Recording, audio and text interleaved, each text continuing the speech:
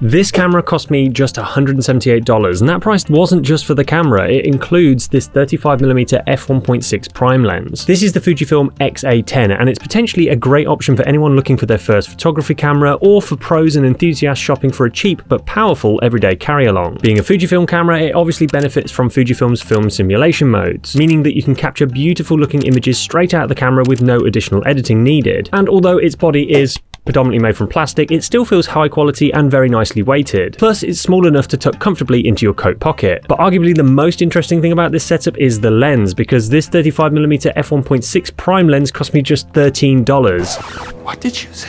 Now I'll admit, when I first bought it, I did expect it to be a total pile of shit, but the results I was able to capture with it truly shocked me. Be sure to check out this link for my full video.